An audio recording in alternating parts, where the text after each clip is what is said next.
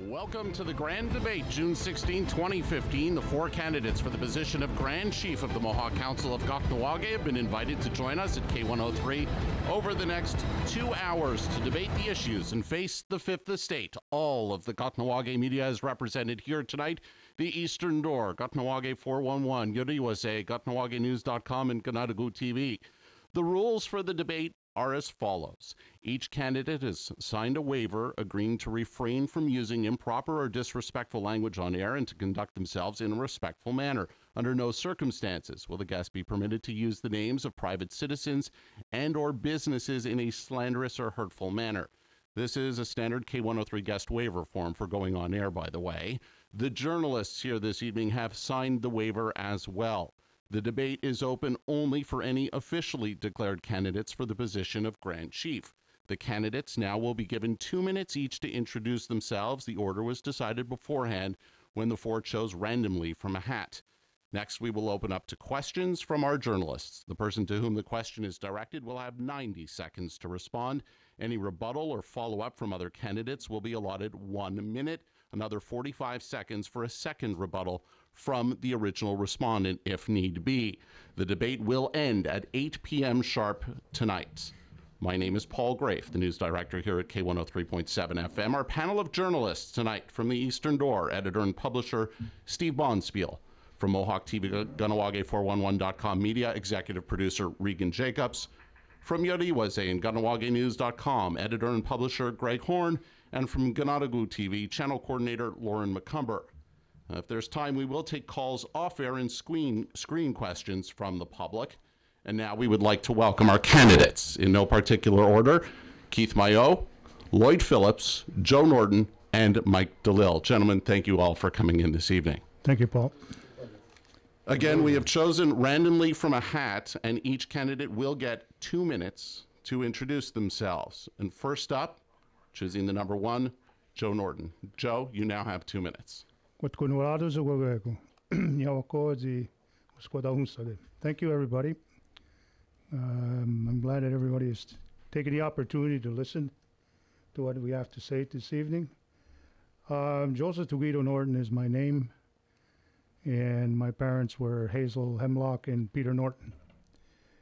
I guess from my point of view, I've always been a Kahnawake Ronu and always will be, no matter where my travels have taken me, and it's quite extensive that I have traveled all over the world.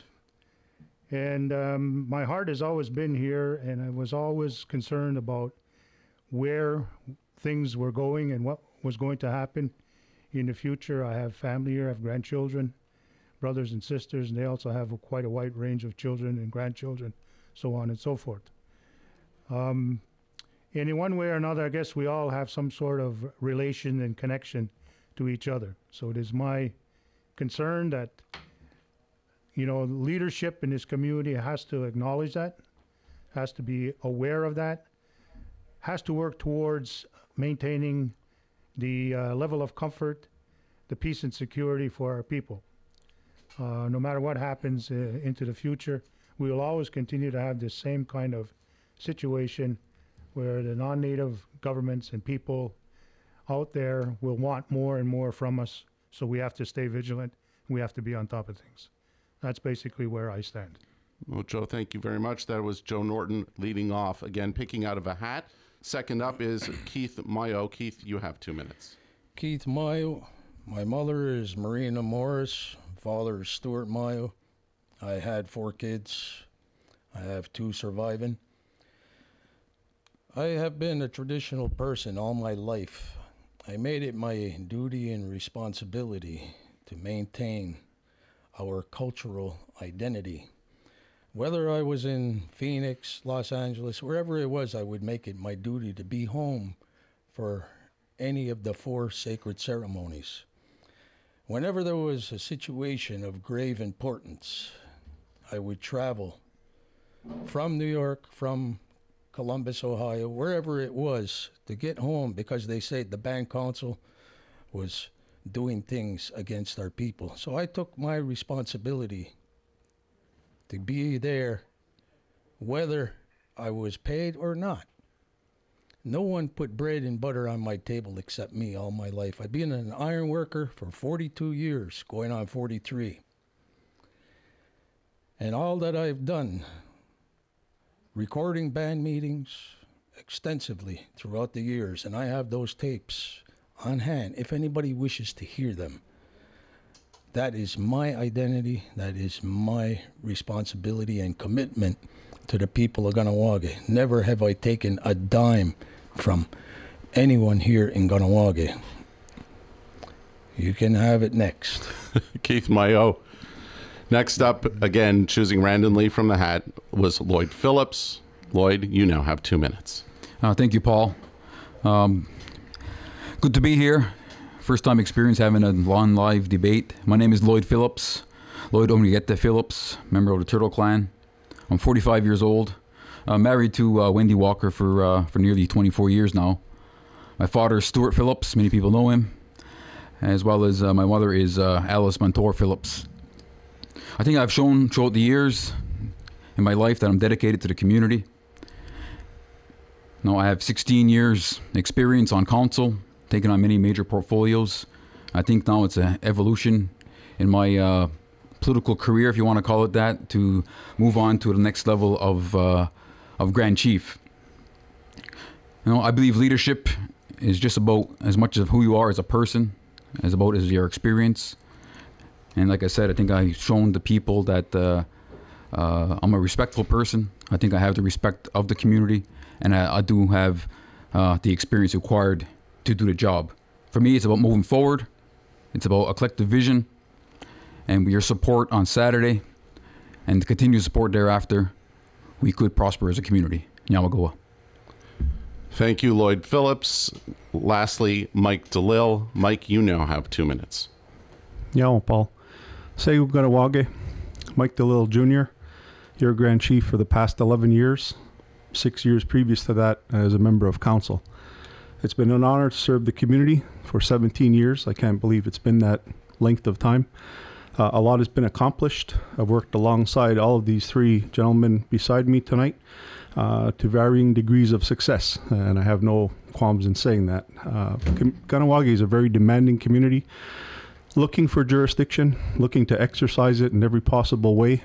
I believe we've done some of those things, not only in the past 11 years, but for long before that, and want to continue to push and strive for Kahnawake exercising jurisdiction, being recognized by outside territories and other governments and communities. We deal at a national level, a provincial level, a national level, and at a community level. I believe that this job requires capacity, responsibility, integrity, and many of the other adjectives that most people understand about leadership and link to leadership. I'm a family man. I'm a grandfather now, 2 beautiful grandchildren. That's the reason why I want to maintain this position and responsibility. Our future generations require hope. I believe we're on the cusp of a lot of good things that will ensure our future, their future, and the hope of Kahnawake as a whole and collective. So it's been 11 trying years. I'm seeking 3 more. Hopefully I still have the support of the community and looking to lead, continuing on. Yamagoa.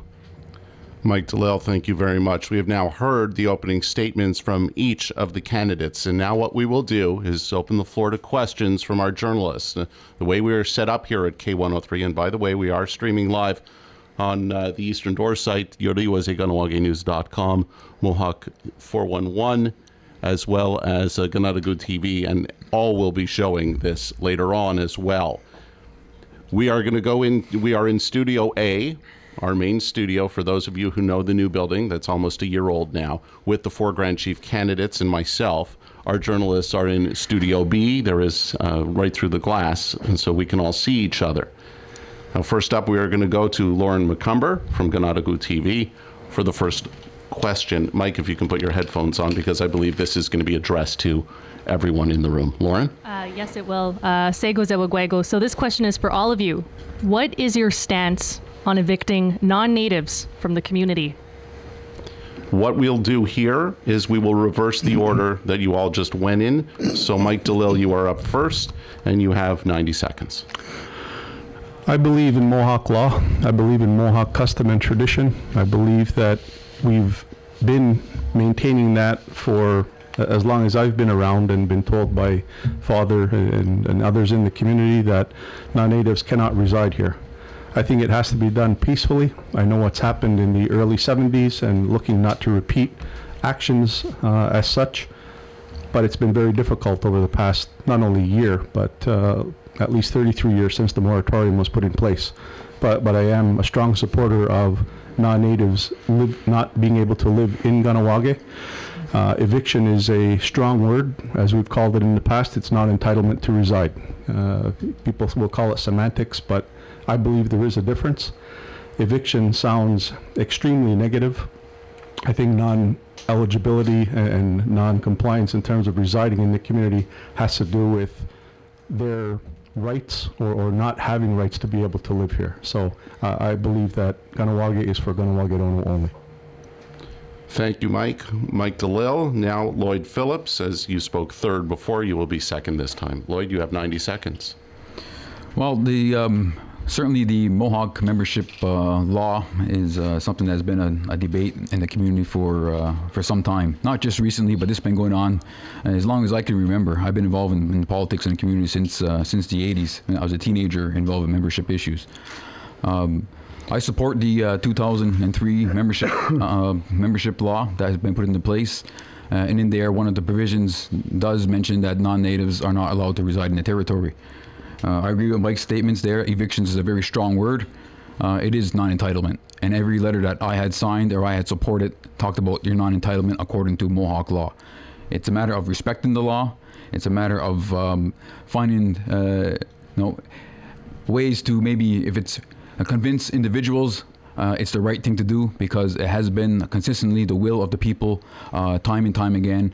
And moving forward, we're looking to reconfirm that will of the people, and I'm sure that it'll maintain its strength within the community, as that's been the overwhelming sentiment since the past several months. Lloyd, thank you very much. Lloyd Phillips, Keith Mayo, you're now on the clock, 90 seconds. People say that there is a law. In order to have a law, you have to have either a referendum, plebiscite, and those items don't exist. That was not ever on the Richter scale. However, what was on the Richter scale is what we gave the world to recognize citizenship. When the Europeans came here, they were living blue bloods. Today, we are identifying one another by blue bloods. We are not blue bloods. How that so-called law stipulates any irregularities, disputes is going to be dealt with under the Ganyarde Goa, the great law of peace. That element has been removed by the President Council. That element of the Elders Committee has been removed by the President Council. And the one element that committee had that the Band Council will never have is a constitution.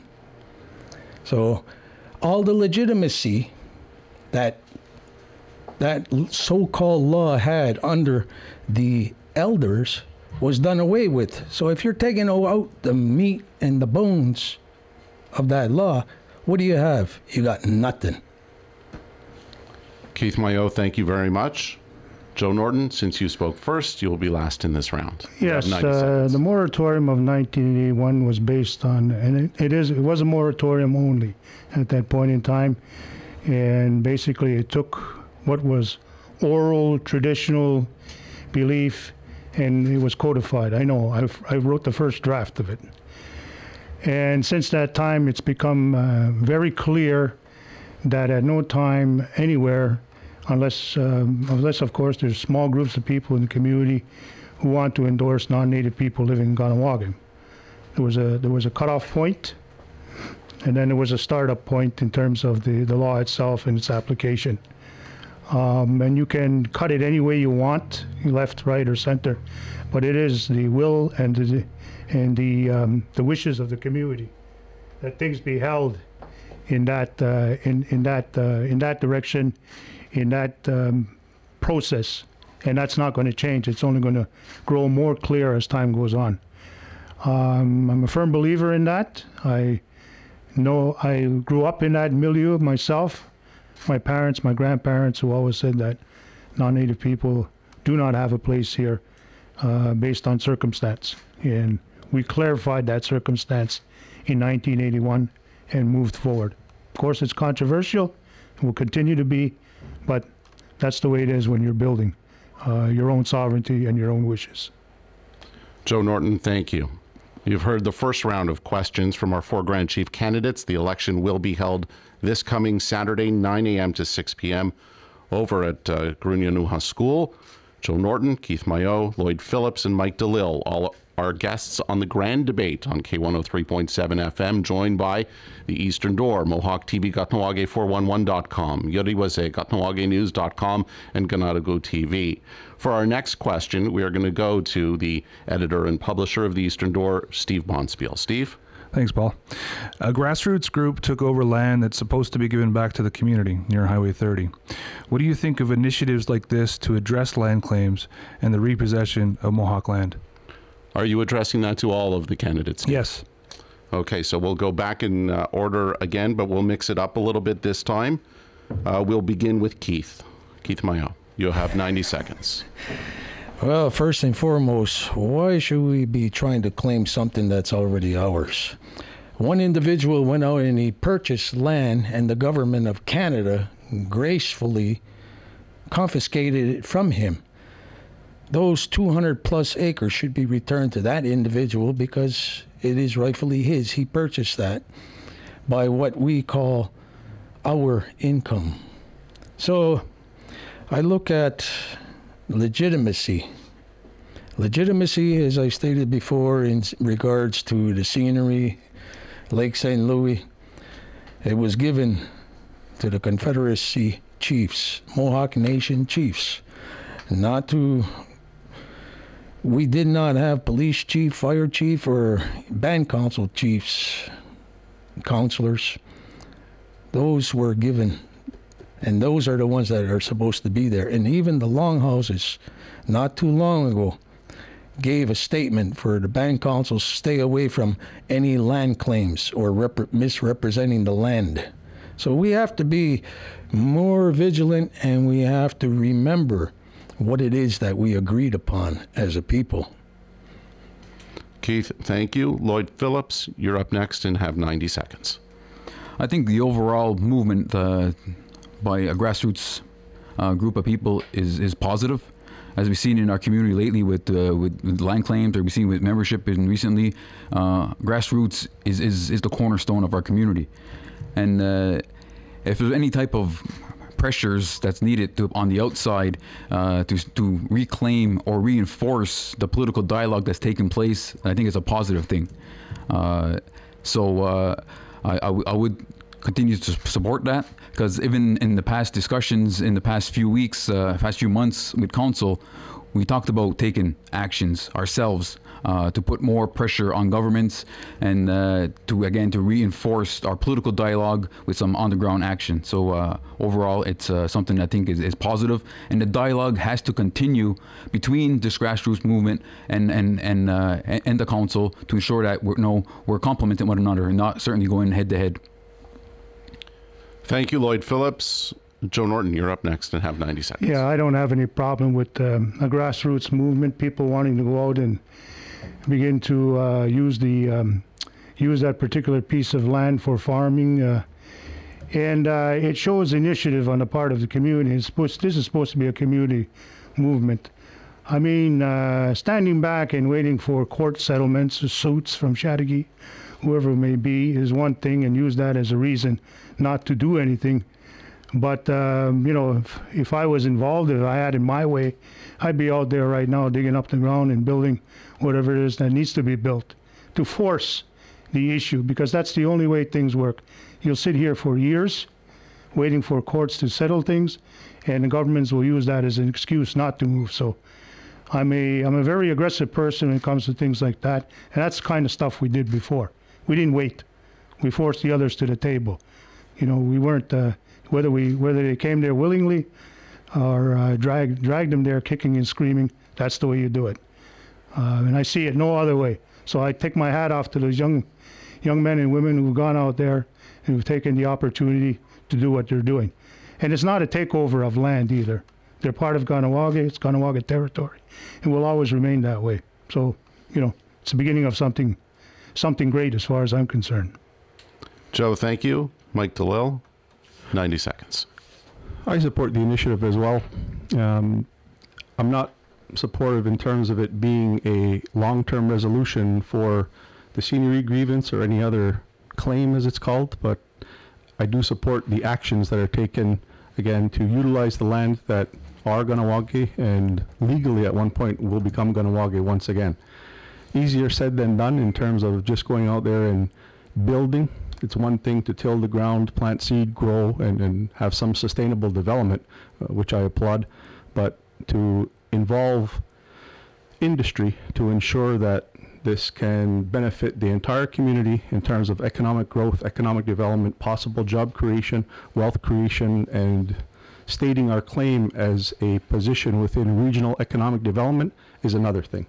So although I applaud the actions that are being taken place now by the grassroots group, there's still a lot of other work that needs to be done to ensure that once it is solidified legally, and I hate to use that term, that it can continue to grow and prosper for the entire community.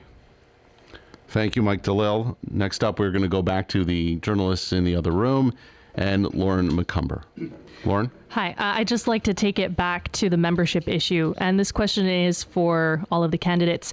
Do you consider membership and residency separate issues? Okay, so we will go back in order. Mike DeLille, again, you have 90 seconds to answer. I do look at them as separate issues. We all know who members are. We all believe that only Kahnawake can reside within the territory, but this current issue of non-native residency is outside of that. We've recently reached out to traditional leadership within the community, as Keith mentioned, coincidentally in terms of citizenship and greater good of community, trying to build something out of the true authority, if you want to call it that, Confederacy and Grand Council, to hopefully have a respectful dialogue amongst council chiefs, band councilors, if you will, traditional leadership within the community, and hopefully beyond Kahnawake as well, because this has longer term implications and bigger implications than only for Kahnawake. The court case is an issue about non-native residency, unfortunately supported by some of our own people. We're dragged into that. It's not something that we wanted to see happen, but I believe they are separate. Membership is going through, or at least the law is going through, amendment process once again, and it will morph into something else based on community will and direction. Residency, I believe, will continue to be the issue, and the fact that non-natives cannot reside here. So I see them as absolutely separate. Mike, thank you very much. Next up, I lost my place. Joe Norton. Residency has always been the issue, but it's tied into membership, as we're calling it. Whatever term is used later on, or even in the interim, is still an issue that is well debated in the community. The residency part has been a long-standing matter, and something that needs to be propped up occasionally, and we've seen it happen. Every few years it comes back, and it's something that we can expect into the future unless we come up with a way of resolving it. The leadership in the community has to take a very neutral stand in all of this, in terms of being the guiding light, if we will, for all of this, not choosing up sides, and being able to caution our people to be very careful about demonstrations. People can demonstrate all they want. No reason why they shouldn't and can't, but it also has to be very peaceful. We can't have this kind of ongoing pressurized situations that arise, and that's where the council themselves, not the peacekeepers, but the council themselves, the leadership, has to play that role as being the guiding light for all of that. Joe Norton, thank you very much. Lloyd Phillips, you're on the clock. Okay, well, as we see, the current membership law includes both membership and residency within the same law. And recent debates have taken place, and the question was raised, should it be separate, as two separate laws? Because deciding who is a member of Kahnawake is one thing, deciding who could reside here, very, very closely linked, but it is something that's separate. So I do believe that we have to have a residency law into the future. But before we get to that point, we have to engage with community and listen to all sides of the debate and validate people's concerns and listen to their ideas and to see what people are really saying.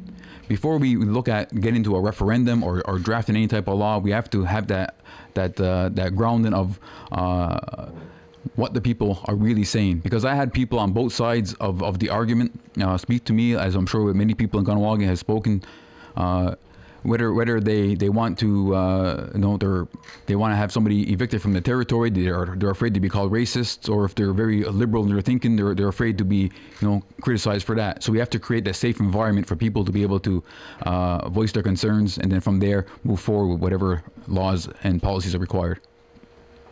Lloyd Phillips, thank you very much. Keith Mayo, the last word on this one. You have 90 seconds. The greatest thing that any population could possibly hope for is to be open-minded. Open-minded does not put you in any particular camp.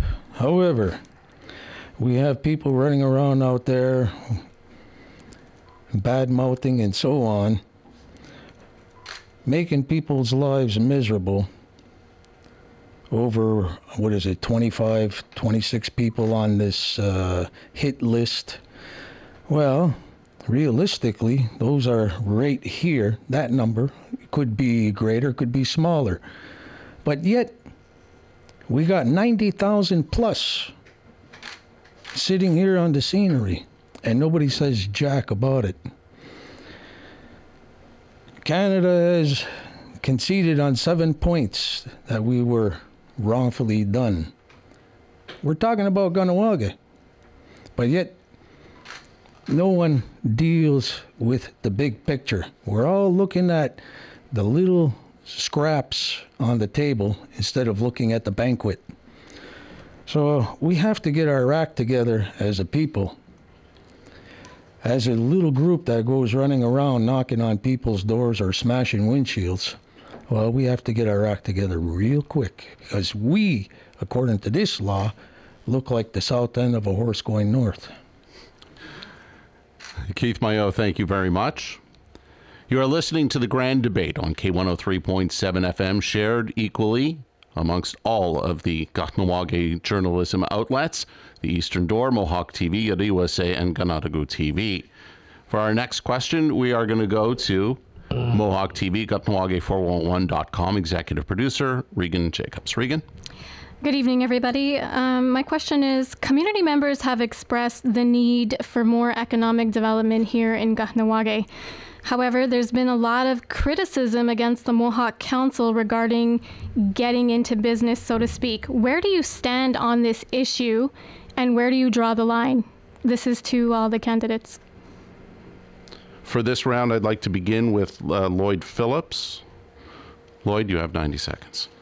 Okay, well, the theme of economic development, job creation, revenue generation has been the cornerstone of several elections. And I agree. We have not progressed to the extent most people hoped. To the extent I hope we have progressed and created revenue to the extent that we require as a community. And more importantly, create the jobs, because everybody wants to be able to have a decent paying job to take care of their family. At That's why part of the things I put forward in the community was I think there's a need for an economic summit where we get everybody together to have the debates, identify partnership possibilities, identify what the issues are stopping business development, whether it be political, financial, or otherwise, and get business people, politicians, economic development people, organizational people all together in the same room to have a discussion, have a debate, and try to strategize on a plan moving forward. Thank you very much, Lloyd. Next up, Mike DeLille. I understand and agree with the sentiment in the community, hoping that economic development and job creation would have progressed further than it has. The Organizakta has been in place, our Economic Development Commission, at least in law since 1999, in structure, I would say probably since 2003-04. It takes time to build the organization and structure. And community has told council in the past to stay out of business. The ventures that we've tried, at least in my stead, have not been successful. We understand community's motivation in terms of job creation, but it's twofold. I believe that wealth creation, revenue generation sits, I won't say idly by, but isn't necessarily the creature that will develop jobs for community. We've seen some of the industries in the community do both, revenue generation and wealth creation for individuals, and also jobs for people within the community. We do have some excellent projects that are very close to fruition that will definitely create wealth for community, hopefully will create jobs for community, but again, to me, it goes to capacity of the individuals. If we have trained, educated people to be able to take the jobs that are already here, instead of creating new ones, to me, that's the key. Stay in school and get the education necessary. Thank you, Mike. Next up, Keith Mayo. You have 90 seconds. Well, like it should be any place else, an administration should not be in business. And the proof is in the pudding. We've had tobacco businesses going here throughout the Kahnawake for who knows how long, since the early 80s. But there has not been any movement whatsoever in protecting the industry. And even those that have been in the industry have not done anything to protect it. There's been safe measures that should have been taken. There's been conspiracy after conspiracy taking place to kill the tobacco trade. A Canadian, all he needs to do is go and get his license from Canada. Not an Indian. When it comes to an Indian, even if we're going to sell soap bubbles, they're going to find every which way to shut us on down, just to get our so-called tax dollars. So either we get with it or we don't. The people have to wake up, and we're running out of time. They're burning daylight awfully quick. Thank you, Keith. Next up, Joe Norton. Thank you. I'm not a person to talk in philosophical terms or overall issues. Since the candidates' night, I've been approached by two different entities in the Montreal region. One was by a company called Mazeliner to open up a driving academy here to train and teach our people how to become long-distance truck drivers. Including that would be a shop, the maintenance, and all the things that go with that. And then I looked a little further into that, and we could have attached to that, because of the different modes of travel that we have here, the seaway, the bridges, and the roads. We could begin to expand into bonded warehousing and a number of different sources attached to that sort of business. The other thing is, I was approached by a large construction company who's going to be putting a bid on the Champlain Bridge to get a part of the work there, and they've asked me to help them put together a consortium, a company here in a joint venture with them to go and put a bid forward. So those are tangible things that I'm ready to do, and I have more on the plate that I can bring forward rather than just discuss philosophically. And just one other thing. this is all for community members, private sector, as well as there's a public side to it too. Thank you very much, Joe. Joe Norton. Again, you are listening to the Grand Debate on K103.7 FM. The 4 candidates running for the position of Grand Chief in this Saturday's election, which begins at 9 p.m. at Grunia Newhouse School, ends at 9 a.m. and ends at 6 p.m. on Saturday. Represented here today, all of Kahnawake Media, including yours truly from K103.7 FM. I am Paul Grafe, the Eastern Door, Steve Bonspiel, Regan Jacobs from Mohawk TV, Kahnawake 411, from Yodiwase and KahnawakeNews.com, editor-publisher Greg Horn, and from Ganadagu TV, channel coordinator Lauren McCumber. We are now going to go to Yodiwase and KahnawakeNews.com for our next question. And Greg Horn. Good afternoon, everybody. I think one of the questions that a lot of people, that's on a lot of people's minds, are in relation to economic development has to do with the tobacco industry. And I think Keith had touched on it a little bit. Do you guys think that the tobacco industry is still a viable economic engine for the community? And if so, how do you see it moving forward through legislation or through regulation? We're going to send that question over to Joe Norton as we're trying to keep it equal in terms of the order. Joe, you have 90 seconds. I wish I had more time, but very quickly, I'm looking at it from a pushback in terms of what the government of Canada has legislated into existence, and that is, I think it's Bill C-10. While we need to develop, as we've seen already, the industry itself is looking at self-regulating, but we also need to put in place a much broader way of pushing back government by saying that it's illegal what they have done in terms of taking our product, tobacco, and it is our product. They never knew about it until they arrived here in North America way back when, or Turtle Island, and they took possession of it.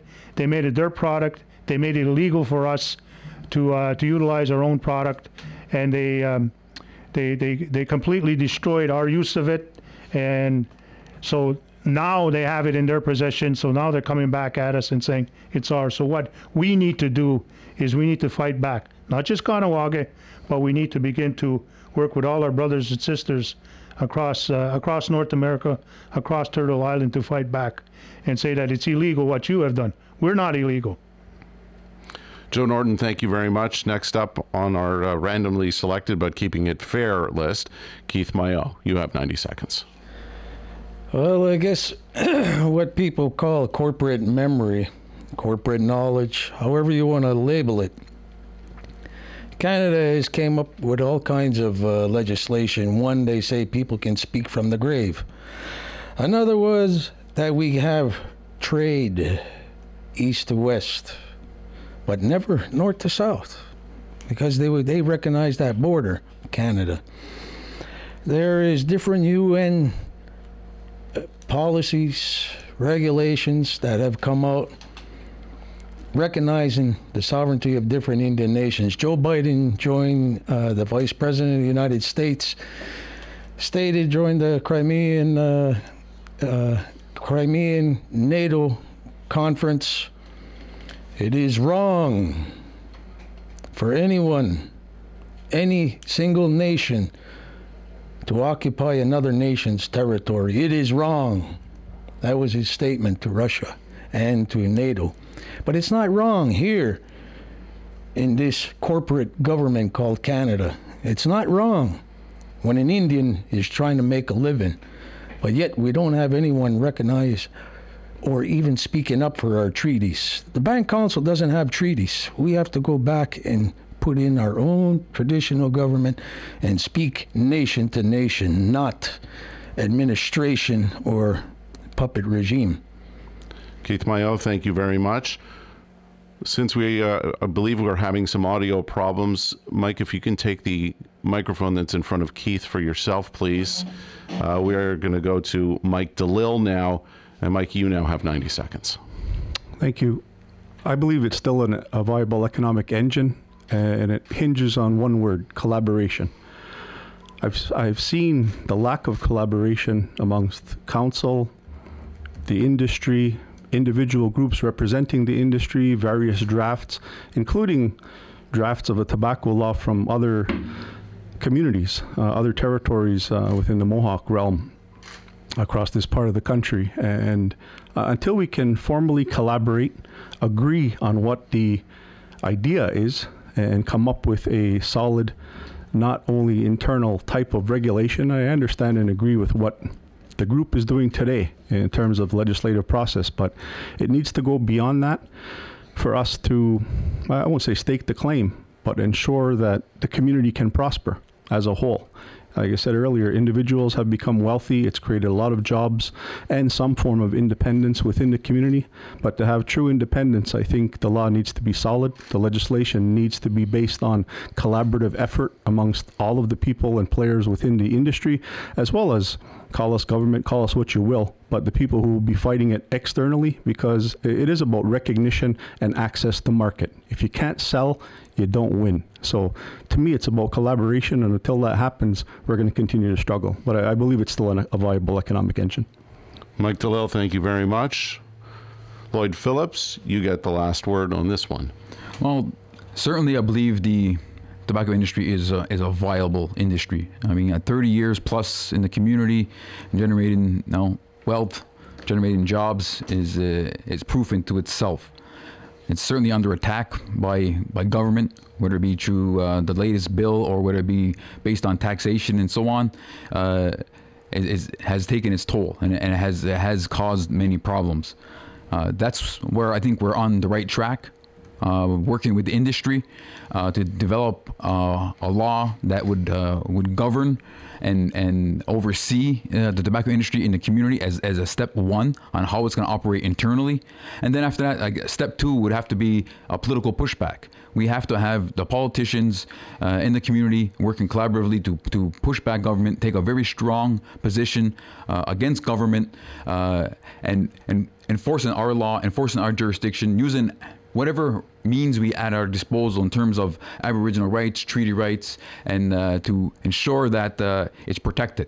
And also explore legal options. This is a Canadian law that's out there that's challenging our jurisdiction. We should also consider looking at other legal options to go after them and play with them on their own court. Thank you very much, Lloyd Phillips. You're listening to The Grand Debate on K103.7 FM, the Eastern Door. Yodi was Kahnawake.news.com, Mohawk TV, Kahnawake411.com, and Ganadago TV. Joined by all of the journalists in Kahnawake. We're asking the questions this evening. Right now it is just a question and answer period. We will get to debating a little bit later on. And now I'd like to turn over the floor to Steve Bonspiel from the Eastern Door. Steve? Thanks, Paul. The question is for Joe Norton. Joe, some people in the community have questioned, why after all this time that you chose to run this time around, and they have mentioned that it might have something to do with personal finances. We've all heard it as journalists, and we wanted to ask you today, how do you answer that? Well, first of all, that's a personal issue, what my financial situation is like, and it's not really anybody's business. Secondly, I left office 11 years ago, and I felt quite comfortable and confident that what had happened the previous 26 years was solidly in place, and I felt good about it. And after more than a quarter of a century of being involved in the leadership in this community, I felt it was time to take a break and to leave. I was never under the impression that I would return. But since that time, the last 11 years, I've seen the deterioration of what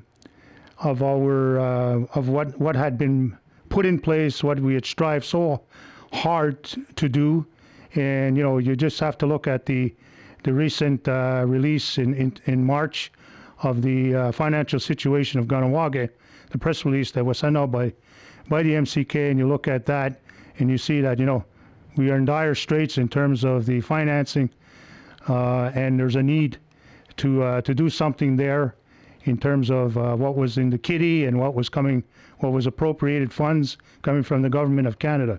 So we need to build that back up, and I bring that kind of background, that kind of knowledge, having been out in the business world for the last 11 years and being able to bring forth projects, as I mentioned earlier on.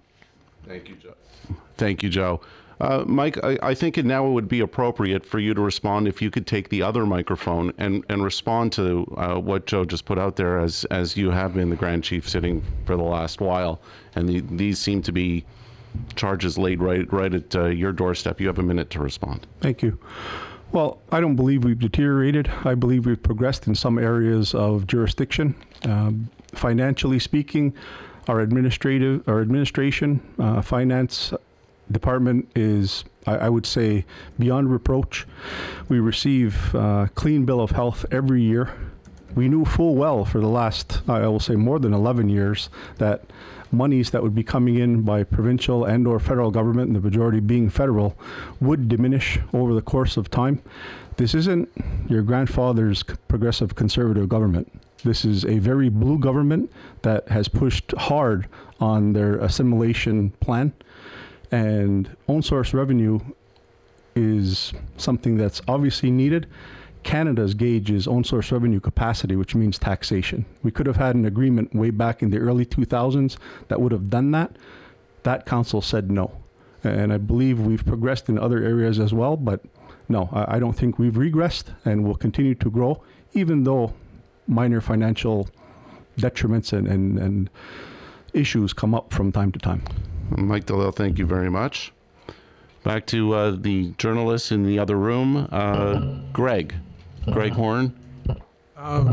You were just talking about the need to generate own source revenue. How, as a community, do we do that? If council's not looking to get involved in business or whatever, how does Kahnawake generate its own revenue? Who are you addressing to, Greg? That's I guess Mike had just mentioned that, but I'd like to hear from everybody, really. Okay, so Lloyd, let's start with you on that question, if you will. You have 60 seconds. Okay, very quickly, we have infrastructure all around us: Highway 138, 132, 207. We have Seaway. We have the hydro lines. We finally got Quebec back to the table to renegotiate an agreement going back to 1999 on user fees, which I strongly supported at the time. And we're looking to increase that revenue substantially over the next few months to a year. As well as Hydro-Quebec, we have them at the table as well. I think it's time that they pay more than their fair share for the use of our land and the way they impose themselves on our community. Right now, as we speak, there's also a bunch of taxes that are being paid by non-native people on the territory in terms of gasoline, and that money goes into Quebec's pocket, and they're getting rich off of our business people. Those dollars must come back to our community. Right there, we're looking at millions of dollars that we could use directly for the community, and it comes out of the pockets of Quebec and nobody else. Thank you, Lloyd. Keith, if you'll grab your microphone, and a chance for you to answer here. 1 minute. Well, I believe that there's an irregularity taking place here. You asked a question by Steve Bonspiel towards Joe and finances. Only Joe and Mike get to respond to that particular question. So there's an irregularity in here, Keith, not allowing us to address that issue from the other two. When we open it up, we will do that. We are trying to balance the questions as much as possible. That question began with a personal question about Joe's finances. We will get around to everyone. We are trying to keep it as equal as possible. Thank you. Would you like to address this issue now? Yes, I would. There's many ways that Kahnawake can make money. Taxation ain't one of them. Taxation is coming in the back door towards businesses, as we seen one that shut down on the highway here not too long ago, and as we see another business is going to be taxed, and everybody in Kahnawake is going to feel that. And we talk about getting partnership and so on, business going here in Kahnawake, we can't even see the people that are in front of us. Back in the day, the Bank Council had, I guess, a stipulation. If they're going to go into business with anyone from the outside would have 48% and Kahnawake would have 52%. That didn't happen with MIT. So with any financial irregularities that have occurred, Joe shouldn't be worrying about his financial disposition with all those millions that were out there. Thank you, Keith. Keith Mayo. Mike DeLille, if you'll grab Keith's microphone, just because of an audio problem that we're experiencing at K103. Mike, you have 1 minute. I think the question was about the future of economic development in the community and business development from a political perspective, as well as from, I guess, our Economic Development Commission. I believe that although there's been attempts, there's a lack of, I won't call it true collaboration, because the attempts have been, I think, sincere, but there needs to be a restructuring of how government interacts with economic development in and around the community of Kahnawake. We amended the law way back when, removing the Grand Chief as the chairperson, because I felt, and the council felt, that it was too close. But now I believe that we need at least the Economic Development Portfolio Chief. We have our Executive Financial Officer as an ex officio sitting with the board, and I say with the board, not at the board. But there needs to be real interaction. I've looked at models, specifically one in Manitoba that works, and I hope to do that in terms of some of the changes that can happen within the law, hopefully with community support, because community drives it in the future. Mike DeLille, thank you very much. We'll throw it back over to the journalists in our second studio. Regan Jacobs, I believe. Okay. So oh, I'm sorry. I missed. Joe Norton did not get his opportunity. Joe, thank you. My apologies. Thank you. Some of the candidates touched on it, but we need to expand on it more. I have said very clearly in the community that what we need is again pushback against all the things that have been brought here, and I'm going to say it illegally: the seaway, the bridges, the highways, Bell Telephone, and all those Hydro-Quebec, all those different entities that are here now, that in one way or another either purchased land or got a license or something, or a permit to do it. Well, we've got to pass our own Rights of Way Act here and abolish all of those things that are here and start over again, bring it to the table at an equal footing. Because what you got is bits and pieces of negotiations going on all over the map, and they ain't working. So you got to do something to turn this around. And that's the way I would reapproach this. Joe Norton, thank you very much. Regan Jacobs. Yes, I have a question for Keith. Keith, considering that the membership issue in Kahnawake is really controversial at this point, there's been a lot of talk via social media about your current relationship with a non-native woman. Would you say that this is accurate, and do you feel that it is a reflection of your values regarding the membership law here in Kahnawake? Well, as I stated earlier, the membership law, as far as any law is concerned, if you're getting rid of the meat and bones, doesn't exist. As for the woman I love, she is Algonquin Mi'kmaq. No one ever came to ask her, myself, but yet the bullets are flying and the big mouths are out there. And it's good that you put that out here. I don't mind. I'm not ashamed of anything. But the ones that have to be ashamed are the ones that are hiding behind their doors or the cloak of darkness, throwing rocks through windows and so on. These are the people that are dangerous. And that's why I said, if they come around me, that's up to them. Well, What do you mean by that? That's up to them. Somebody wants to try to break my windows or damage my property, believe me, what goes around comes around. Fair enough. Keith Mayo, thank you very much. Right now, what we'll do, since we've been here for exactly an hour, is we're going to take a short break for everybody to catch their breath, and we'll be back with the grand debate. You're listening to it on K103.7 FM, along with all of the Kahnawake media tonight. We'll be back. You're listening to the Grand Debate on K103.7 FM in Kahnawake.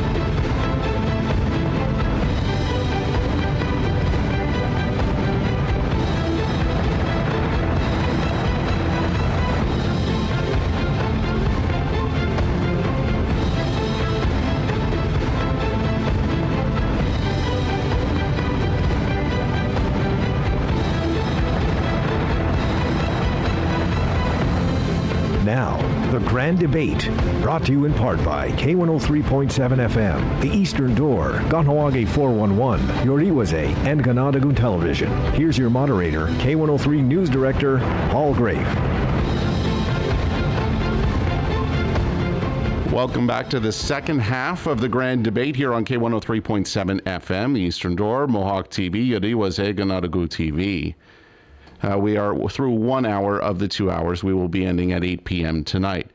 The questions are continuing to go around from our panel of journalists. Steve Bonspiel from the Eastern Door, you're up next. I had a question for all the candidates. If elected, Kahnawake business, you know, there's a lot of talk about non-native business owners here and Kahnawake businessmen trying to get ahead. How do you propose to support Kahnawake business? All right, since last time, Lloyd Phillips went last. Lloyd, you're first this time. Well, you said non-native businesses? Well, support local businesses, because I cited the fact that there are non-native business owners that are here, but you know, sometimes maybe it appears that that local businesses are not as supported by the council, or you know, in different endeavors. So, just how do you propose to support local businesses so they can get ahead? Well, I think, like I mentioned earlier, we have to really sit down and work directly with the business people in our community. I do feel there is a gap between MCK and the business community. They feel left out. They don't feel supported. And that's why I would certainly support the fact of having an engagement with them through Economic Summit, where we'll have the opportunity to have those ideas hear directly from the business people, with the politicians in the room, and see what they need and what they require from us, and vice versa. So it's a two-way street. But because I certainly believe if community business succeeds, and then the whole community will succeed. Lloyd, thank you very much. Lloyd Phillips. Mike DeLille, you now have 90 seconds. I think the best way to help and or promote Kahnawake business is to ensure that they hire local, therefore providing true economy to Kahnawake. We've launched various initiatives, but I still believe it's about education. We have many people in the community. 33% of our youth between the ages of 18 and 29 don't have a job, aren't in formal training, and don't have a formal education. If we can boost those numbers and make them qualified to be hired by our local people, because there's a lot of non-natives obviously that work for local people, contractors, businesses, and so on, I think that's the best way to support local business. Mohawk Council of Kahnawake does support local economy, local business to a larger degree, to the best we can, I think, at this point. But I think hiring local, staying in Kahnawake will help our economy grow. Mike DeLille, thank you very much. Now over to Keith Mayo. Well, in just the recent past, there was a communication put out by the Band Council that says, if I remember correctly, they can only offer moral support for the tobacco trade. So I take it that what is moral support? Oh yeah, I support you. Don't mean nothing. And we all see the evidence of it. So that's one item. Another item is, do we support local businesses? I say no. There's one business, as I stated earlier, that shut down for tax reasons, is what the rumor is. And another business just down from Rabaska, is one of the biggest ones in the area, is possibly looking at the same situation, same scenario. The language has to change. Federal law, so-called Indian Act, says anything delivered to an Indian reservation is free from tax. Anything.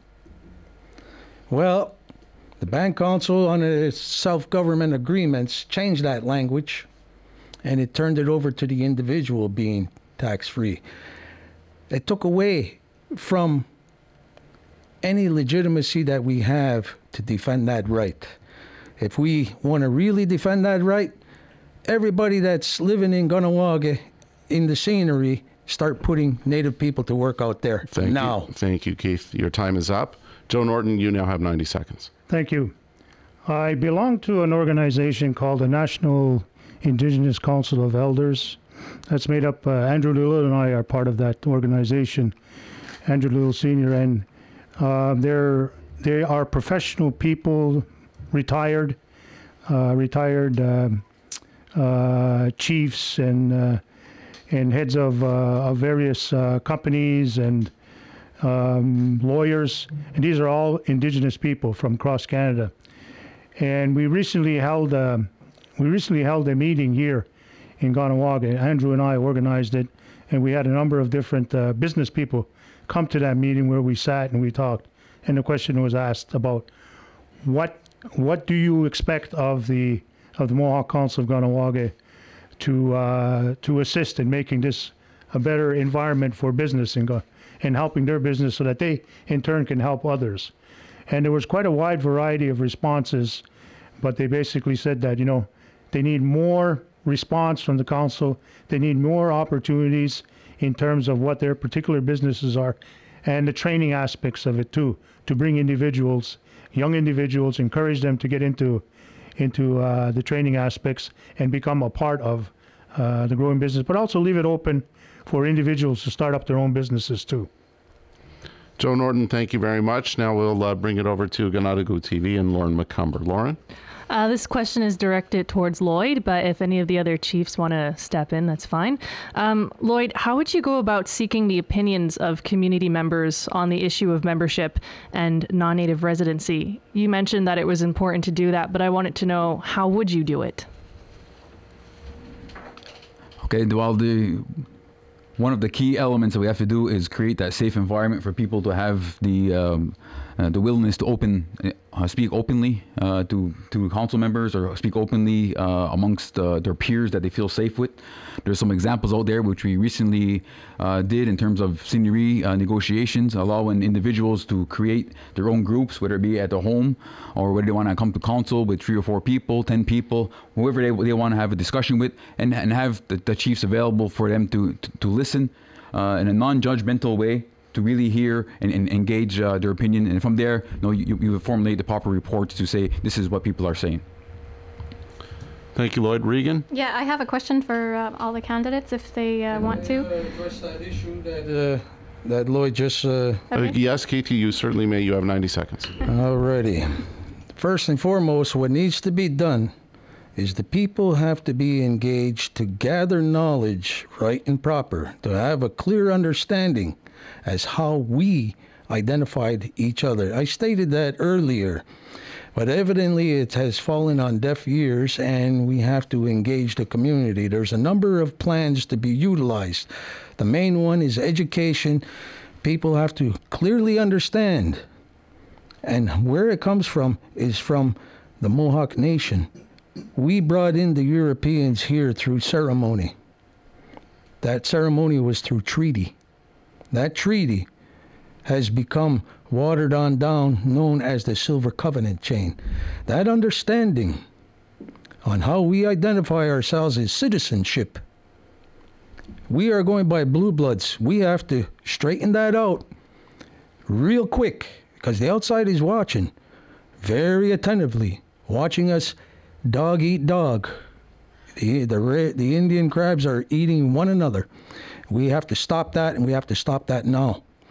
We don't have much time. Some of the greatest people that we have today, Ray Fadden, who is no longer with us, Rowdy Hokwats, Jerry Gamble, who was the founder and editor of the Aguasasna Notes.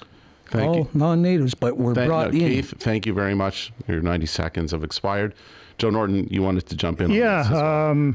To the question that Lauren asked, why reinvent the wheel? In 2001, 2002, 2003, I think that was the time period in which there were 3 women that went through the community and did the same thing. They did a complete community survey, and it took that long. It took 2.5 years, 3 years, and they consulted with just as many people as they could get, individuals, groups, families, and what have you. And they accumulated all that information, put it in a report.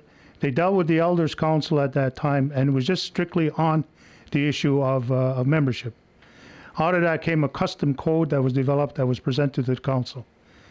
Once, I'll put it this way, once I was out of there, that thing became very watered down and changed beyond what I would consider to be the acceptable level.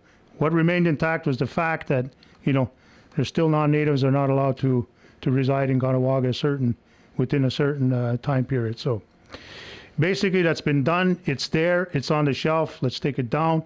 Let's give it a relook and put it back out in the community and get things going again. Joe, you mentioned acceptable level. What's an acceptable level to you? Well, it's not just an acceptable level to me. It's an acceptable level to the community. What is that? That's what it was.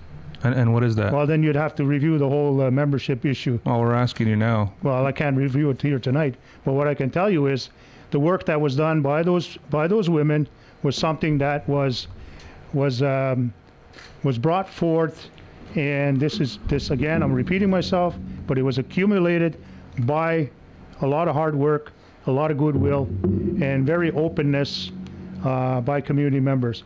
And it was something that they said, this is what we've gathered from the community. This is what the community wants, and it was done. Mike, I have a quick question for that. I know that you say why reinvent the wheel, but over the last year, especially, people have been talking a lot about this membership issue, and ensuring that the community still supports the same things that they did 10 to 15 years ago. Do they still support the marry out, get out rule? How do we know for sure? There's been a lot of talk about supporting or holding a referendum to gain a concrete answer. Where do the candidates stand on this? All right, we will address in order then again. Regan, you want that to everyone, I assume? Yeah, with Joe answering first. Okay. Yeah. You don't need a referendum. What you need to do is review what I already just said has happened. Put that back on the table, put it out there, and get people to respond to it. And if it is the right thing to do, then they'll say, yes, this is what we need. This is what we're willing to. With some modifications, because as you said, it's been 10 years, 11 years, 12 years since that happened. And but it is still there. Those women are still willing to go out and talk and meet with people. I spoke to them as recently as last week, and they have no problem with revisiting all of this. So it's there. Joe, thank you. Mike DeLow.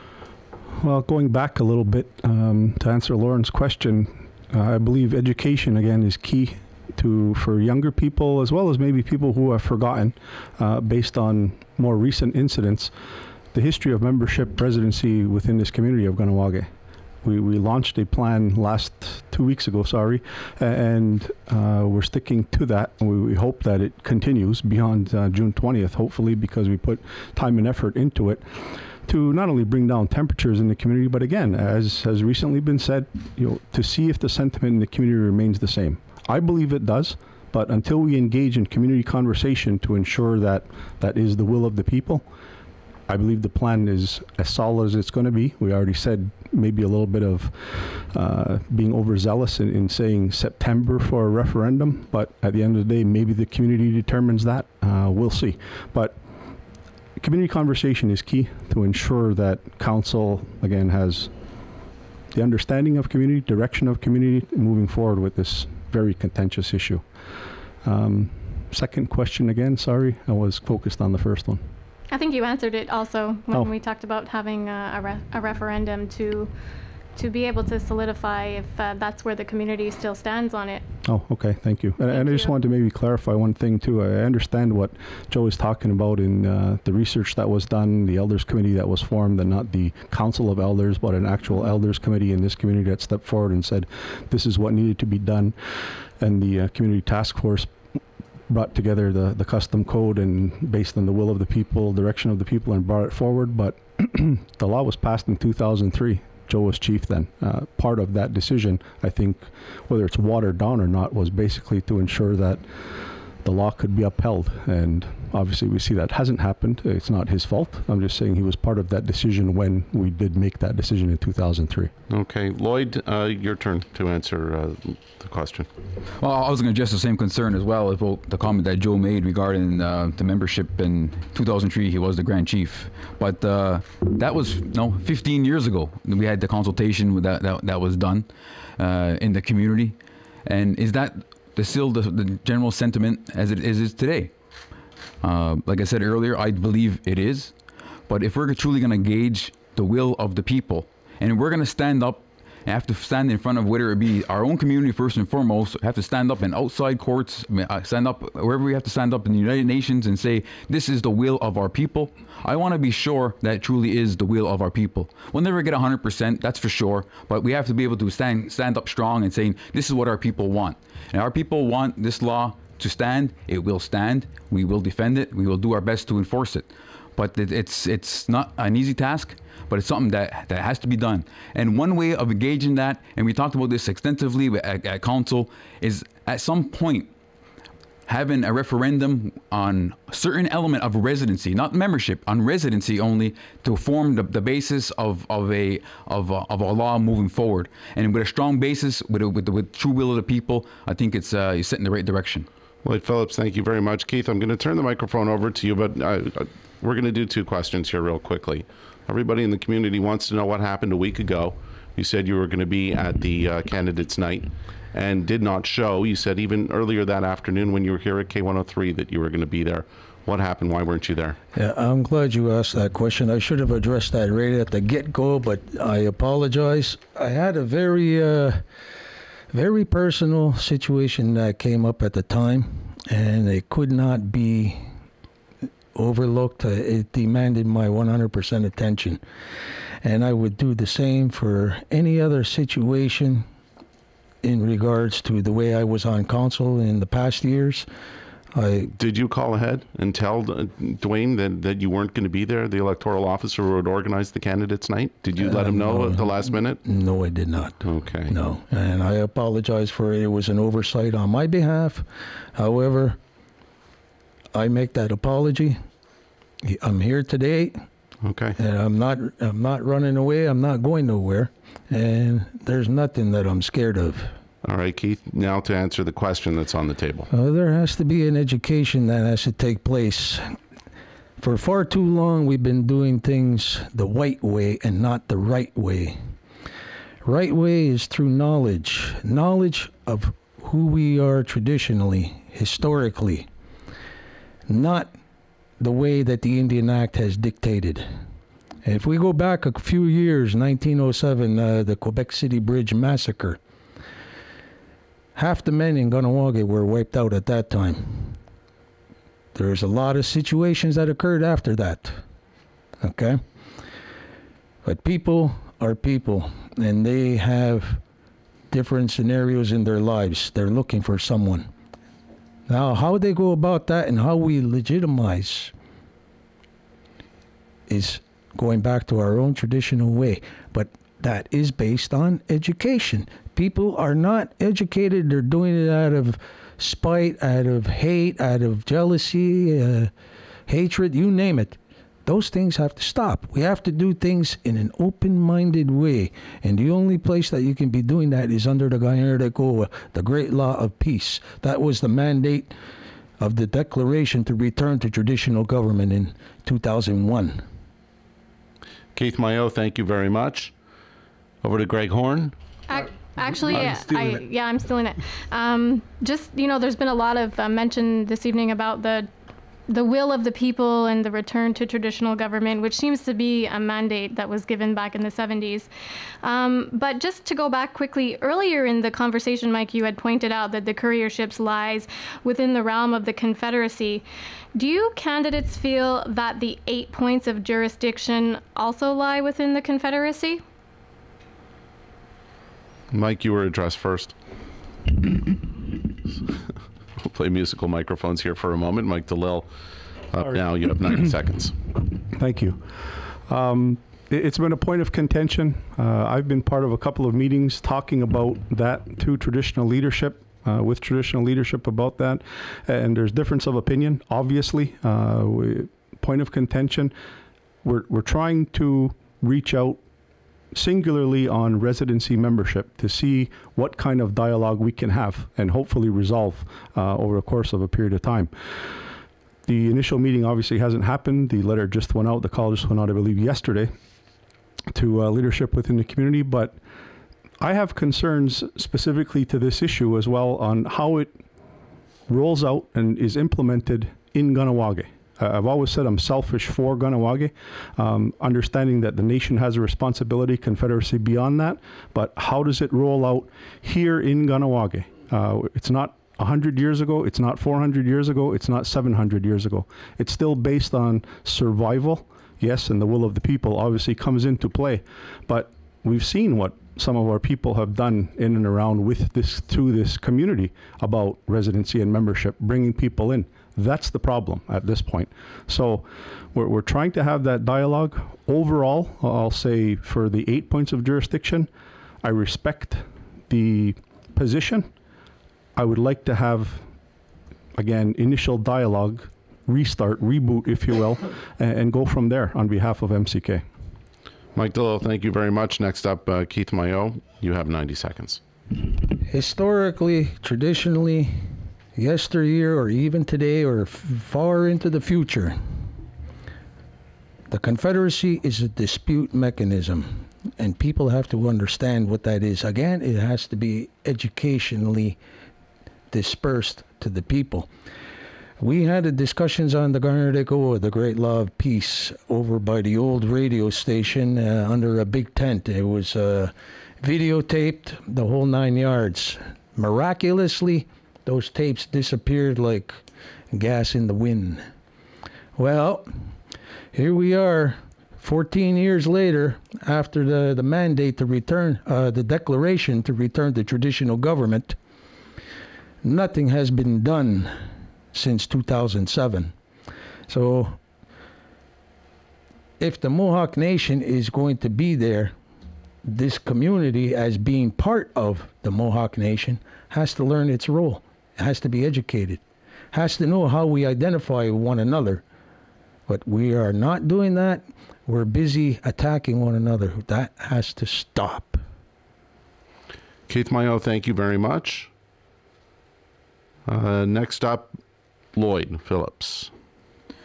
Okay, well, the 8 points of jurisdiction, I can't recall all of them off the top of my head, but I know there was a few of them that, the council had agreed. It's not our role to take on certain responsibilities, that it is the role of the Mohawk Nation and the Confederacy. And I think some of the other ones that are outstanding, it's I think a lot of it has to do with education on both sides. Maybe people have to sit down and have that open dialogue to really explain what MCK is doing, or not doing for that matter. They talk about negotiations with government on certain elements and so on. Maybe if you have a better understanding why we're doing certain things and how we're going about it and what's our role and what's our goal, I think there'll be a much better understanding. And on the flip side as well, some of the big questions that are asked, to the traditional side on about how certain things get done, what are your positions on certain topics, and why. If we have that dialogue, and there are people willing on both sides, and I'm one of them, and I know it can be done if we put the energy behind it. As much as we put energy dealing with outside governments, we put internally, we could tackle that, and that's will be a true expression of the will of the people, and really be able to assert our jurisdiction. Lloyd Phillips, thank you very much. Joe Norton. Yes, this is the recent, document that came out that said, or letter came out, 8 points of jurisdiction. That's not the first time. Over 20 years ago, that same type of position came out and said very clearly to what was then the forerunner to the Iroquois Caucus when we were meeting on a regular basis. I was also part of the, we went from community to community to community right down into the U.S. and part of the traditional elected council joint, a joint kind of opportunity that was formed to try and get the communities together on a working relationship. So I was involved, and I'm still involved to this very day, talking about that possibility. And yes, the 8 points, they are points and issues that I can live with. I don't have a problem with that. The only thing is the concern I have is how does that function between the two parties? You got this. We'll focus more in Kahnawake, the elected council here and the traditional council here. How do they work together? How do they make sure that we're not encroaching on those 8 points? And in turn, how do we assist in moving towards a traditional type of government taking its rightful place here in Kahnawake? Well, Joe Norton, thank you very much. You're listening to the Grand Debate live on K103.7 FM. On our panel of journalists, the Eastern Door, Steve Bonspiel from Mohawk TV, Kahnawake411.com, executive producer Regan Jacobs from USA and KahnawakeNews.com, editor-publisher Greg Horn from Ganado TV, channel coordinator Lauren McCumber.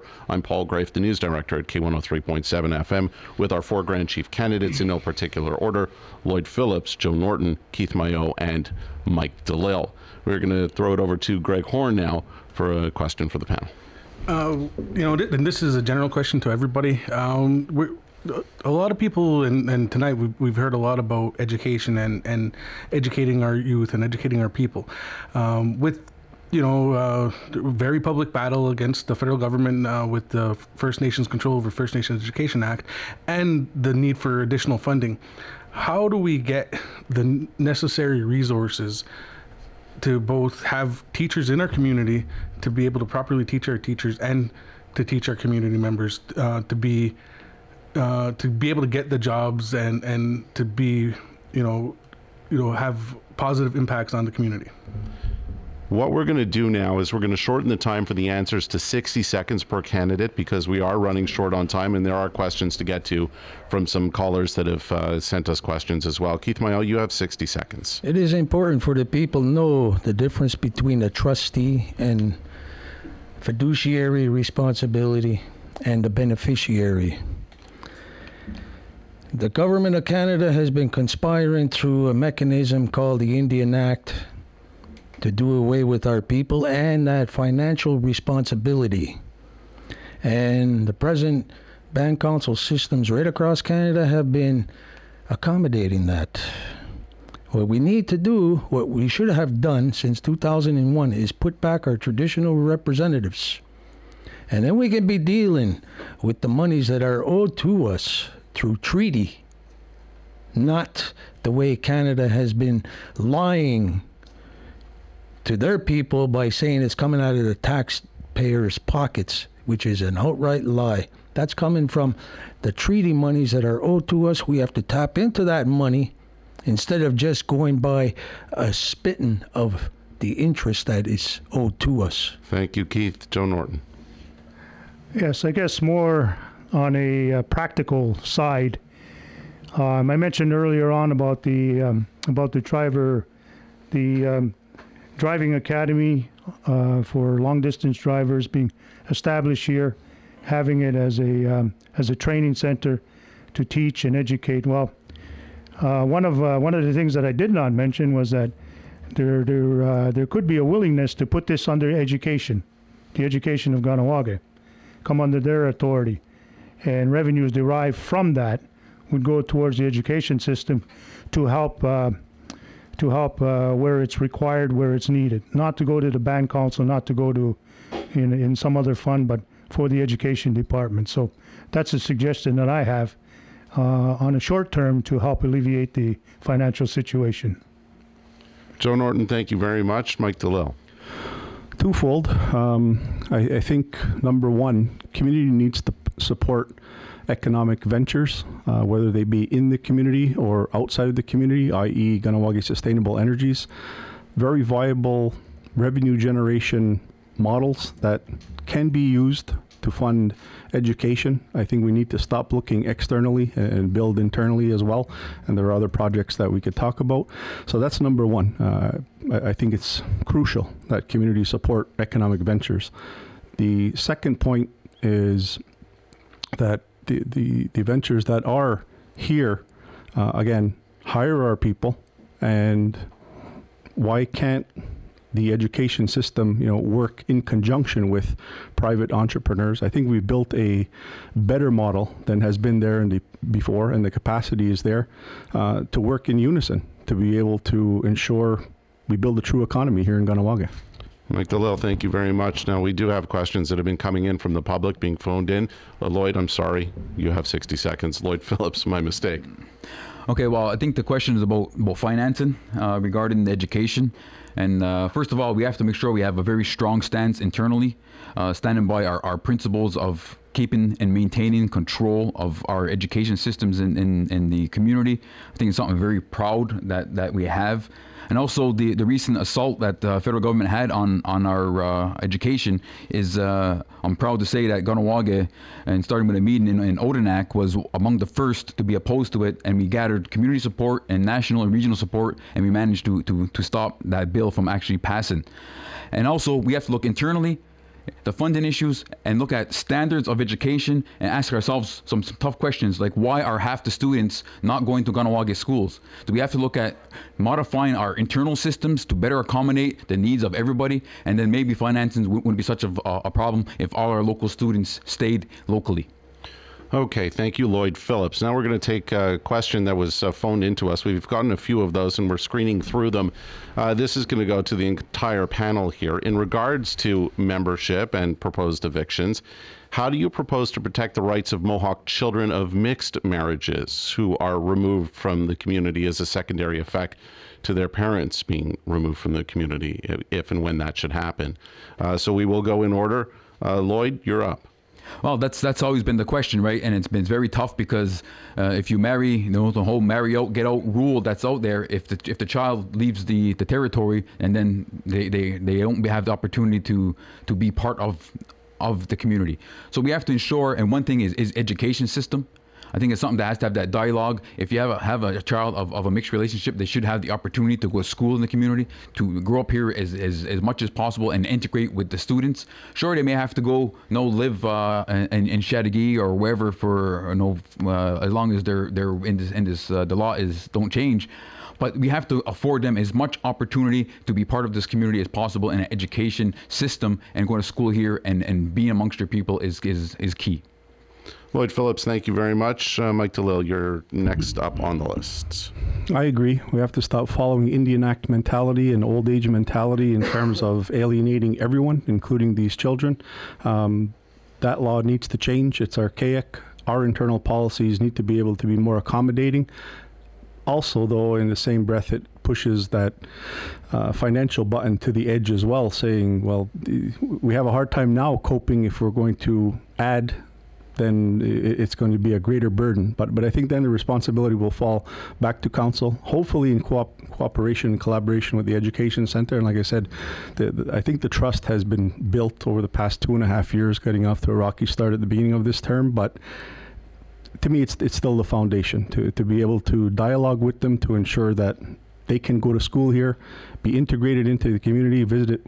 I'm thinking more with their grandparents, aunts, uncles, and their other extended family. They live here. Mike, thank you very much. Keith, you have 1 minute. Yeah, they can live here, but their mother and father, you can hit the road. So it boils on down to identifying who we are. Again, it goes right back to traditional government. Under the Kahnawake, the great law of peace. And if people can't understand how we have to legitimize every action that we do, then we might as well just go home and, kick ourselves in the butt. We're done. Are you done? I'm done. Okay.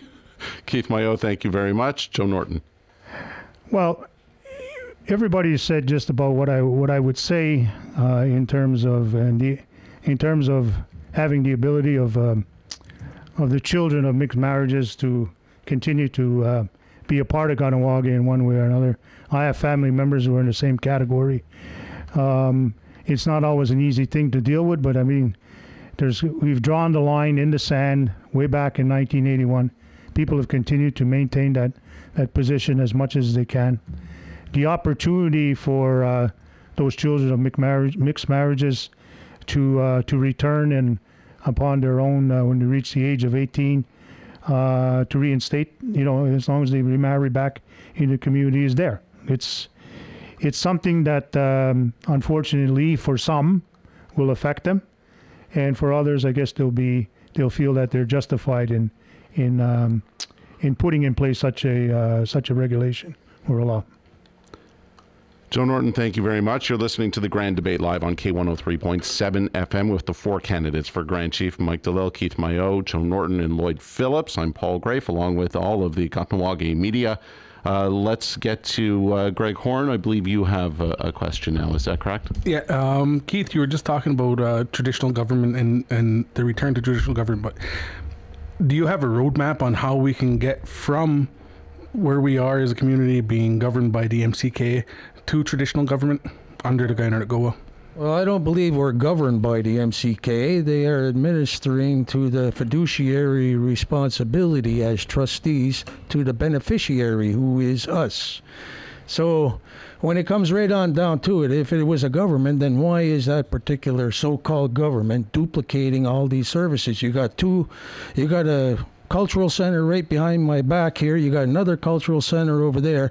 Where the hey, in any society, do you have two cultural centers in the same little footprint? So with all these things that are going on, the roadmap is already there. We set it in stone. But the band council itself doesn't want to go that route. You hear younger people on the radio, one that was on here not too long ago, stating that we need a constitution. The band council don't have a constitution. That's 100% right. We have what we need to solidify our younger people, future generations, for all time to come, not 7 generations. Thank you, Keith. I have a quick follow to that one. Why are you running? You don't believe in the system. The same reason why I ran the last time is to get us out of that. If I'm in a car with a bunch of drunks and I'm sitting in the back seat and I see them heading for a brick wall, I'm going to suffer the same fate. So I have to make my effort to prevent us from hitting that brick wall, no matter how much I may dislike, hate, or otherwise. Thank you, Keith. Lauren McCumber, you have a question. I do.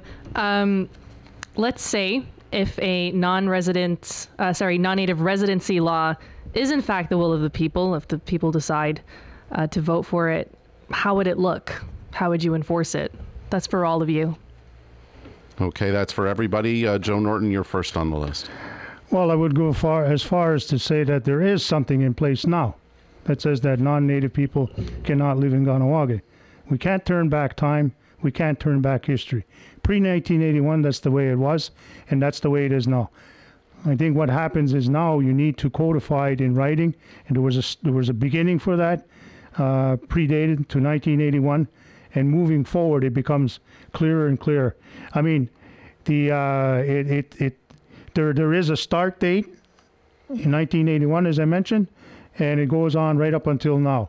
If you're just looking at purely residency, then it's there. You don't need to rewrite that in any way, shape, or form.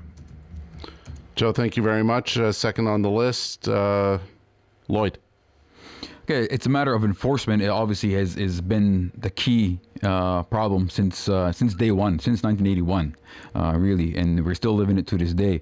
Part of the answer is having our own justice system in place. We could hear all our laws. At least there is proper recourse for individuals if they don't agree with the law, or if they're charged or impacted by it. They have a system of courts and judges to hear their concerns and make a ruling on it. That's a very key element. But hopefully we shouldn't have to get that far, because if it's truly the will of the people, and then the people who are impacted by it, we're hoping that it's a matter of respect. They understand that this is the will of the people, that the non-native is not eligible to live here, and they decide to conduct themselves accordingly. Lloyd, thank you very much. Keith? Well, we've seen spokespersons from some of the longhouses here in Kahnawake, some of them highly questionable background when it comes to, as what the band council goes by, blood quantum. And all of a sudden they drop out of sight as soon as this whole fiasco started. So what I look at is, again, education. People have to understand exactly when you put your left foot forward, your right foot isn't far behind. So you have to gain responsibility through knowledge. Moreover, there has to be an element that recognizes from that band council system, recognizes traditional ways of how we bring people in. Is there going to be a marriage between those two items? No. There has to be only one understanding. And this is what all Kahnawake has to come to, one understanding. Now, is it going to be a plebiscite? Is it going to be a referendum? Yes, it's going to have to be. That's the only way that you're going to get everybody to recognize it, or else we're going to be facing the same garb that we're facing now. We all have egg on our face. Keith Mayo, thank you very much. Finally, Mike DeLille. Respectfully, I don't know, because if it goes through Legislative Coordinating Commission, community and decision-making process, I don't know what it would look like. Enforcement's the issue still today.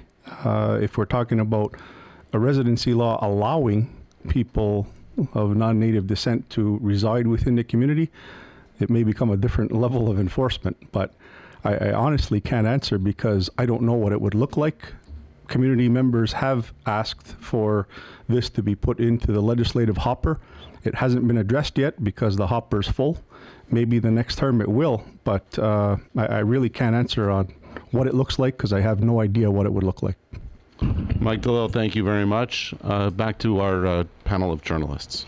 Yes, I'm going to ask a question about the Mohawk Council's recent decision to get into the e-gaming business. Now, there's been a lot of reaction out in Kahnawake to this decision. Even though the people voted against a land-based casino a number of times, do you guys feel that this is just a way of getting around or, circumventing the issue and getting into e-gaming? Who would you like to start with? I'm just random and throwing it out there. Okay, so then let's go in the Maybe more Mike DeLille, since he is the current Grand Chief. Mike? No, the answer is not to circumvent referendum, because all three, the issue and the question was very specific about building a land-based casino for the benefit of Kahnawake. This isn't it. This is, or a precursor to it. We had the referendum lastly in 2012. This isn't to get around, step around, or backdoor any of those issues back into community purview. It's about economic development and revenue generation. We've been criticized in the past, and some of that criticism came out tonight in terms of MIT, whether you call it Continent 8, and whatever else has been built to generate revenue for community on the backs of our jurisdiction, admittedly so. That still isn't recognized, unfortunately, in North America, but is worldwide, other than here. This is the attempt to get into the market, become a player within that market, and remain lucrative, because the company is lucrative. I've heard all types of rumor, innuendo, and slander, I'll call it, even on social media. This is to generate revenue for community, by community, and only for community, not individuals. Thank you, Mike DeLille. Keith Mayo, you're up next. Well, I believe zero tolerance was the order of the day. But Band Council picks and choose what part of zero that it's going to go with, enforce, or follow. Whether it be membership, this ship, or sunken ship, it all decides on its own which ones to be in or what not to be in. Total disregard of the people, the will of the people, and that's what this system is. And this is the system we have to change. Keith Mayo, thank you very much. Lloyd Phillips. Okay, well, I don't think it's a way to circumvent the referendum. I have to agree with that point. No, I'm not opposed to assertion of jurisdiction. I'm certainly not opposed to revenue generation and job creation. I mean, it's some of the three principles I think that I'm running my campaign on, and I think most people in the community support that. But as the media already knows, I did not support that decision. I had my reasons behind it, and it's something that I feel that if I put it on a personal level, if it was me as an individual, I couldn't agree to the understanding that was reached, and so I can't commit the community into that. Lloyd, thank you very much. Joe Norton. I guess, as everyone will recall, I was a member of the Mohawk Council of Kahnawake, the Grand Chief, when the first referendum on land-based casinos was introduced, the second time also, and then eventually we discussed the issue of online gaming, and there was discussion in the community, and it was made very clear, abundantly clear, that this was not a part of online land-based casino, and that this was something else that could be very helpful to us, and it's proven it has been.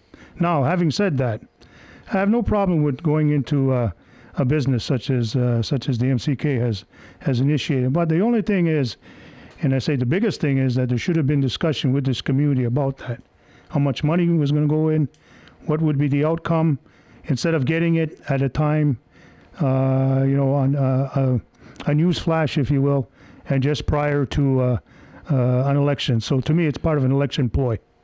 Thank you very much, Joe Norton. Gentlemen, we have time for one last question before we're going to give you an opportunity for closing statements. You're listening to the Grand Debate with the four candidates for Grand Chief: Mike DeLille, Keith Mayo, Joe Norton, and Lloyd Phillips. I'm Paul Gray from K103, where you're listening live, along with all of the various Kahnawake media. And Regan, I believe you have the final question. Yes, I'm wanting to, we've all discussed this, and we're looking at what makes a good Grand Chief, in your opinion. Obviously, this is a very public position, and your lives are put out to the public to be debated and also reviewed. Do you feel that personal values is a reflection of holding office? And where do you draw the line? What makes a good Grand Chief? Okay, we'll go to Keith first on this one. Keith, you have 1 minute. Well, I guess it boils down to the community has to come up with the criteria for that. I've seen in the past where Grand Chiefs do what they want for their own personal benefit and gain and manipulate council, as we've seen just recently how 2 council members were reprimanded. Why go and vote for anyone if the council is going to put something in place where they can pick and choose who's going to be on council? So these are your representatives. You have to decide, and decide you will. When you're going to be doing that, you're going to find out who. You have to ask yourself that question. Are they being honest? Or is it just for personal benefit and gain, as we've seen? Okay, thank you very much. Mike DeLille. What makes a good Grand Chief, I believe was the question. Correct, Regan? Yep. I think I believe in a word, determination.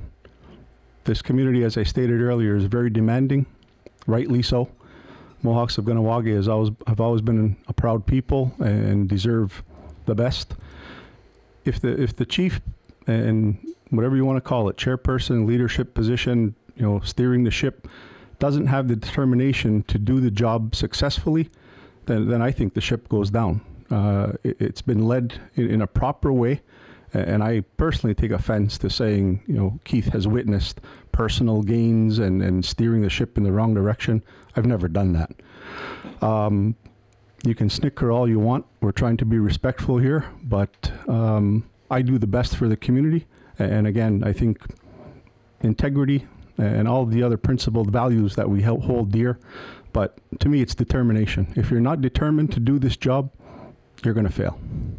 Mike DeLille, thank you very much. Joe Norton. Yes, if track record means anything, my past experiences as the Grand Chief of Kahnawake for over a quarter of a century speaks for itself in terms of all the things that happened, all the things that we were able to accomplish. And I just say, not just me, but working with people, being able to influence and convince and to motivate. That's one of my greatest strengths, is to motivate people to move in a certain direction and get things done. And that's what I bring back to the table, combined with my experience now in the business world and with all the contacts and the connections that are out there in terms of economic development, defending our jurisdiction, our political will internally, working together, doing the things that need to get done. I have those qualities. Joe Norton, thank you very much. Lloyd Phillips. No, is it about personal values? It's 100% about personal values. If you're going to be in a leadership position in this community, you got to have the integrity, you got to have the honesty, you have to have the trust of the people, you have to have the support of the people. It's almost a sacred trust when they decide to support you, put an X by your name. They're instilling trust in you, and it's your job to maintain that trust and be open and honest. Key values of family. Family is extremely important to me. I'm very close with my family, extended family. I'm very proud of that. Being respectful is key.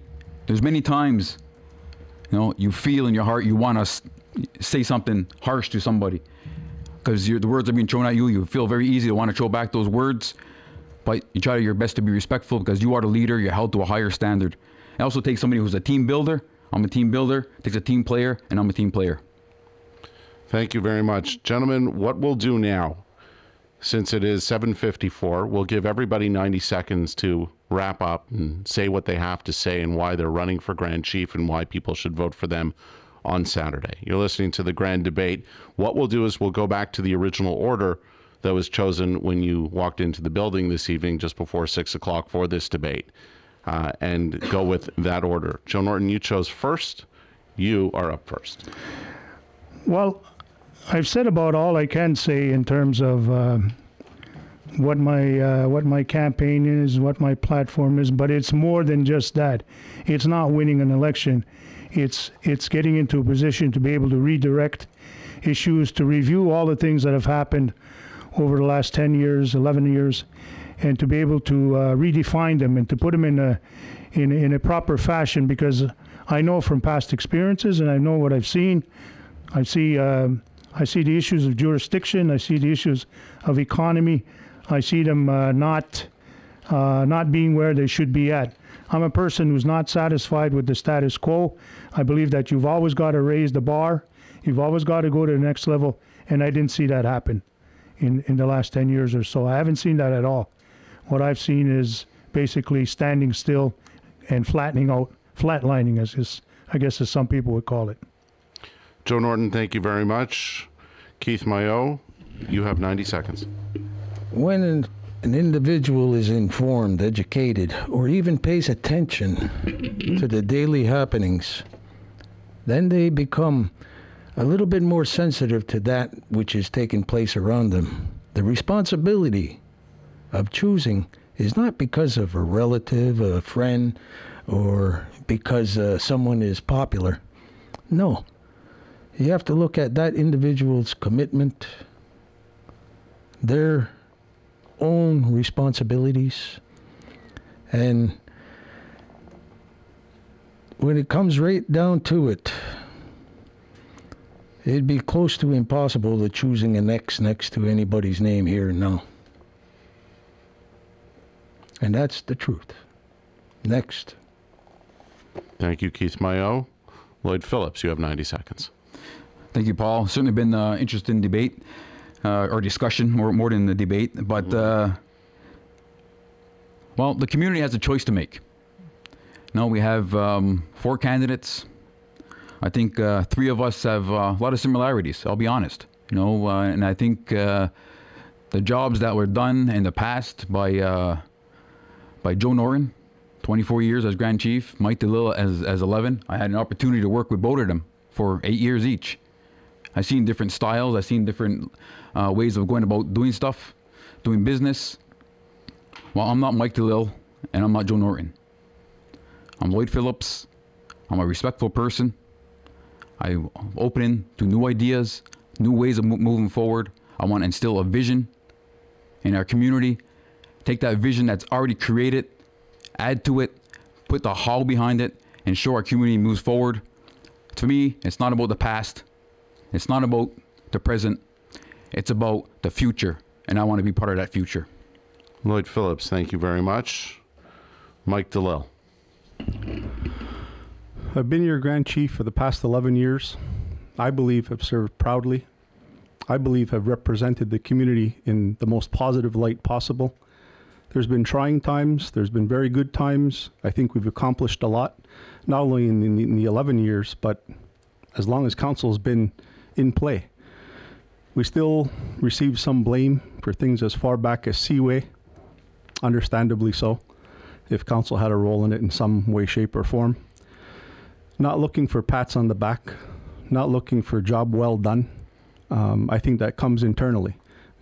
Family, friends, the circle of influence that you speak with, and are spoken to by, obviously have your ear, you have theirs, and in most cases are of like mind. But to run this community, as diverse as it is, as independent as it wants to be, as determined as it wants to be, and I'll say as stubborn. The word gaillot comes to mind a lot of times, but stubbornness has merit as well. And like I said, I'm selfish for Kahnawake. I want to see the best for my community. Lived here my whole life. Yeah, I worked outside here and there and what have you, but this is home. I'm not going anywhere. I'd never do anything to the detriment of my community, whether it's to my children, my grandchildren, my family, or anyone else. I view and value Kahnawake as my extended family and hope to continue to have your support. Yaongoa. Thank you, Mike DeLille. In fact, thank you to all four of our candidates for Grand Chief for coming in and keeping this a respectful debate tonight. And it's something that I know, would like to do, and the community is hungering for more by all of the ongoings on social media tonight and a lot of the questions that were called in from the public. I apologize that we couldn't get to all of them. We did filter them through our journalists in the other room, and a big thank you to our panel of journalists from the Eastern Door, editor-publisher Steve Bonspiel, from Mohawk TV, Kahnawake411.com Media, executive producer Regan Jacobs, from Yoriwase and Kahnawake.news.com, editor-publisher Greg Horn, and from Ganadagu TV, channel coordinator Lauren McCumber.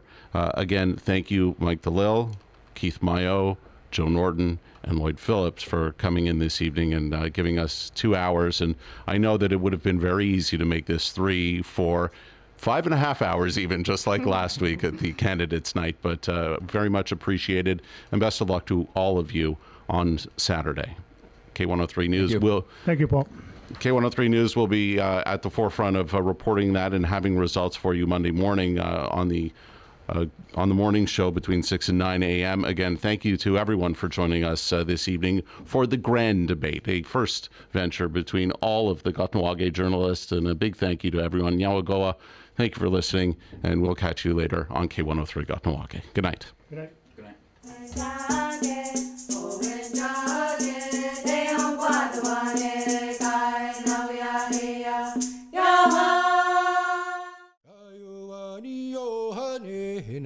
Yohane ha, Kayuani Yohane, Yohane ha, Kayuani Yohane, Yohane ha, Yohane, Yohane,